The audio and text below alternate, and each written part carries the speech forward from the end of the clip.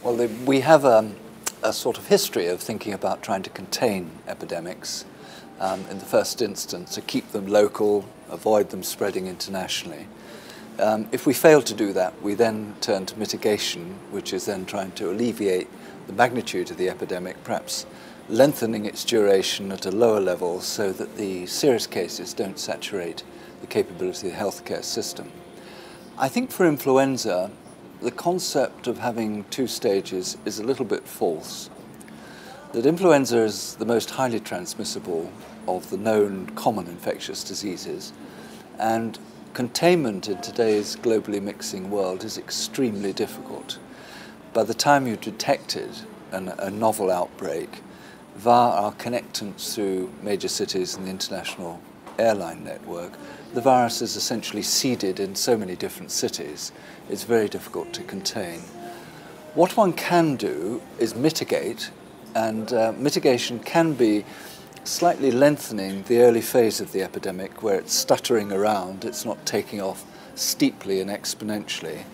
And I think during the first 6 weeks of an influenza epidemic, then it is desirable to spend money on trying to mitigate impact heavily at that stage.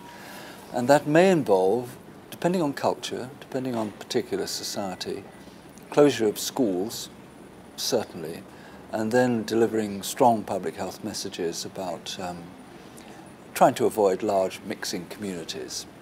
Now, this recent epidemic of H1N1 was thankfully very mild, and so in a sense there was internationally and government by government a slight overreaction.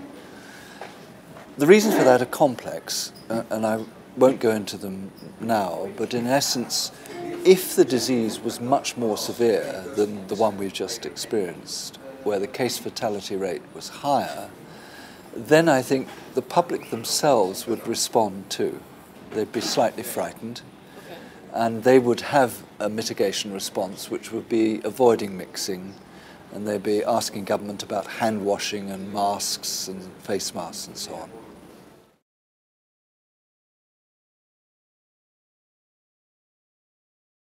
Well, talking about your own government's response, you always have to be a little bit careful, having worked both in the civil service and as advisor to government.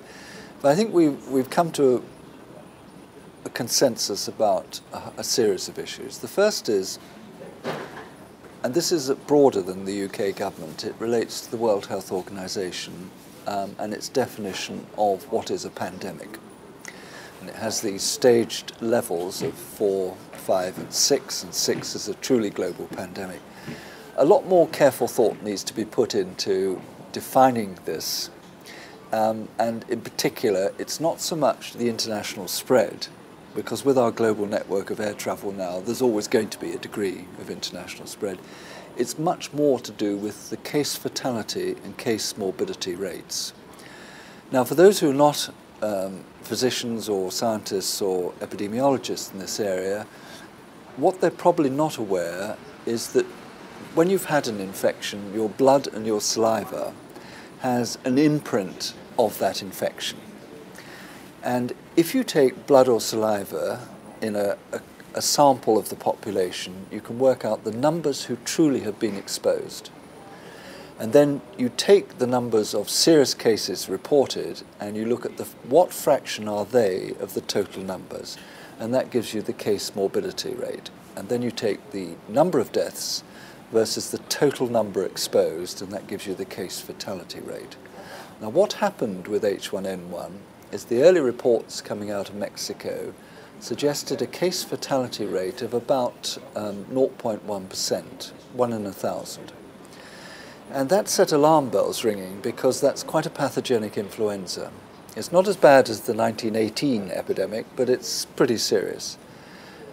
What was not recognized and done in Mexico was taking samples of blood and saliva in the rural communities and in Mexico City to work out the total numbers who'd been infected, not those who'd presented as serious cases. And when that total number calculations have been done, both in Hong Kong very recently, but in the summer of 2009 in the United Kingdom, and then in the autumn of 2009 in the United States, in Philadelphia, for example. What transpired is a lot more people have been infected than we'd seen cases. And so there was a lot of mild asymptomatic infection, particularly in children. And the true case fatality rate is somewhere of the order of 1 in 100,000, which puts it as a rather mild seasonal influenza. So the major lesson is do serology, this blood and saliva, so that in the early stages of the epidemic you truly calculate its severity. You don't rely just on the reporting of serious disease. First message. Second message, logistics of delivery of vaccine and drug. Drug first, where there were stockpiles held in the United Kingdom, and we were slow and pretty amateur in the way we delivered that to the primary healthcare system. And indeed, at one stage, there was a sort of helpline with anybody who rang up the helpline and said, "Can I have an anti-flu drug, please?" It was given to them. That's not an effective way of doing it. It's very expensive and wasteful. And so a lot of the detail of logistics of how to deliver health care, both in the primary and the secondary care settings, were not worked through. All governments had their pandemic plans at a high level. And I think history tells us always it's easy to set the high-level objectives.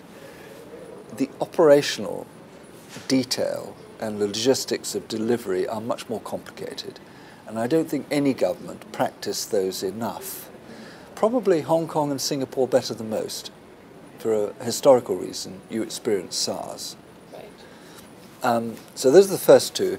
There are many others which are more related to the detail of a particular country, like the information capture systems were very poor in the beginning, and in today's world of the internet and web-based, we really should have electronic data capture, real-time display of the information so the public can understand how the epidemic's spreading. And in the early stages, both in the United States and the United Kingdom, and I suspect the same was true here in Singapore, the BBC and CNN websites had better data than the Departments of Health. In other words, real-time capture and maps of what was going on. No.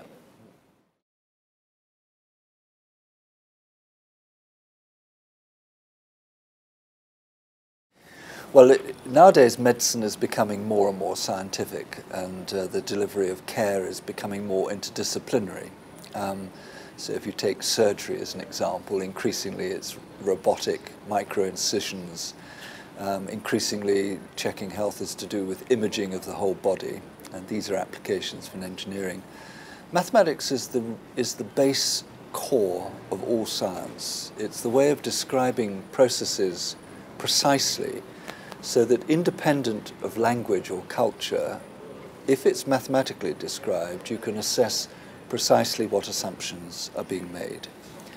Now, it may seem surprising to the general public, or indeed scientists outside of this field, that something as complicated as an epidemic and all the human culture and nature can be described mathematically. But the last 2 decades have shown that it can indeed be described mathematically. And one has world simulators now which treat every individual in the person in the world within the simulation. And these are supercomputing problems. They're not things you can do on your laptop, but they're doable. Now, there are many assumptions in there. There are many things to do with estimating data about movement and mixing of people, both in the family, in your workplace, in your friendship networks, your national travel, and then your international travel. Increasingly, the mobile phone is providing a way for us to measure these, because the mobile phone has a GPS chip which gives you a location. And so the models are becoming more and more sophisticated.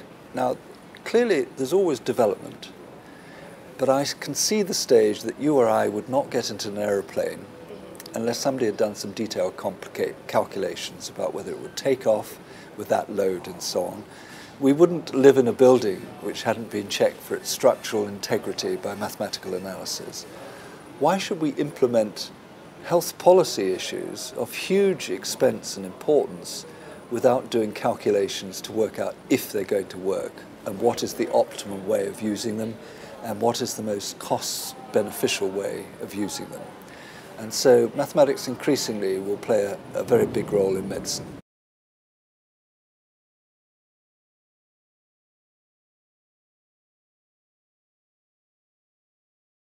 I made the point in the first day of the conference that I thought for influenza that the terms containment and mitigation were incorrect for that particular infectious agent. And it's largely because it has a very short generation time. The generation time is defined by epidemiologists, the point that you get infected and the average time when you transmit it on to somebody else. And for influenza, that's about 2 to 2.5 days. So it's very quick. So their containment is almost impossible.